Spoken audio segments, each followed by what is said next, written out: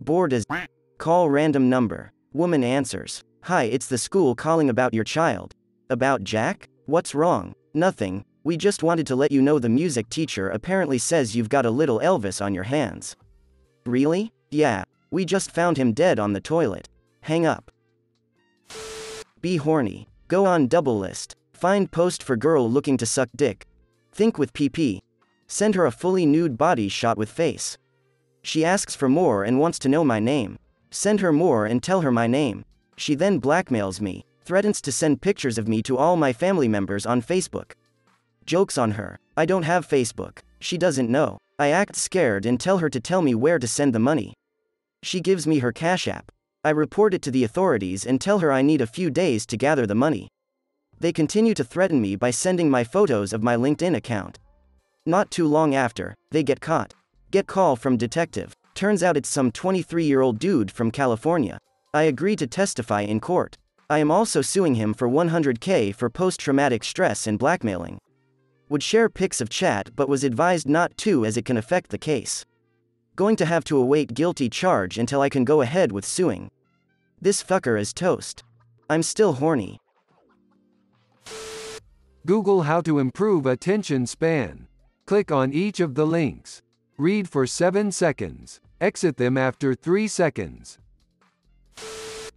Invents gunpowder, falls behind everyone else in firearm development.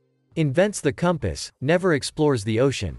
Invents the printing press, just reproduces centuries-old literature with it. What the f*** was their problem? Paid $5,000 for a trip to Japan. Go to a metro. No one has sex on it. You guys lied. Work as lab intern. Need to kill rats for experiments. We needed mitochondria from neurons. Get instructed to grab a rat, guillotine their heads off, then hold it until it stops moving. Did this at least twice a day for 2 years.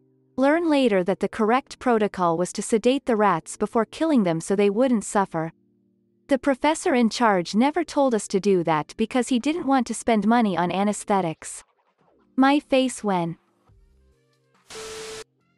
Watch Predator for the first time when I was 10. The Predator is badass. Get Xbox Live. Think of cool gamer tag. XX the child Predator XX. Nobody adds my friend requests. Haven't the slightest clue why.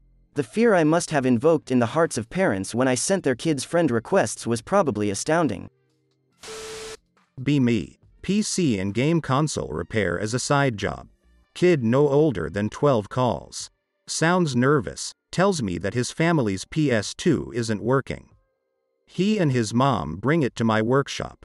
It won't read discs. Luckily I have a spare disk drive. Unscrew it, swap them. Console is overheating for some reason. Open the console. Loads of weed and coke bags inside of it. Kid's mom looks at me shocked. I start laughing my ass off. Turns out the kid's dad was hiding his addiction behind the family's back and left some proof inside the console. Dad gets arrested. Kid gets his PS2 working again. What a great day. Be me at 15. Share PC with family. Dad screams at me. Beats me up because I installed a virus on the PC. The neighbors call the police because they saw me getting his shit kicked out. Look at PC. It's the Windows 10 update. Be me, friendless loser. Just started uni. Don't know how to meet people or make friends. See an ad for the board game club. Might as well, don't have anything to lose. Filled with the sort of people you would expect. Insufferable fat Redditor types running meme campaigns. Decide to start my own game. It. How hard can it be? Surprisingly, some people are interested. Even more surprisingly, it's mostly girls. Be me 2 semesters later. Running a weekly D&D game with 5 players. Actually taking the story and roleplay seriously, like Critical Role but good. Use NPCs to voice my struggles with mental health. My face when a girl LARPing as an elf gives better advice than my therapist. My face when they invite me into their social circle. My face when I get invited to parties. My face when a group of really cool girls and guys are excited to see me every week. My face when I have my first kiss with one of them. My face when a game I thought was for the lowest of losers turned me into a normie. Makes strength and size irrelevant. Makes your knife irrelevant. 2007. Someone kept eating my lunch out of the fridge at work. I got tired of it. I poisoned my sandwich with mole poison. Looked that shit up. And rubbed raw chicken all over the lunch meat. Slapped that puppy in the fridge with a fake name on it. It disappeared before lunch. Heard nothing until next day. Apparently ambulances showed up on third shift and took a guy out on a stretcher. He had to get his stomach pumped and was out of work for a month. I had never even met this guy. He was stealing my food before leaving at the shift change and then eating it the following night. You. Don't steal my food.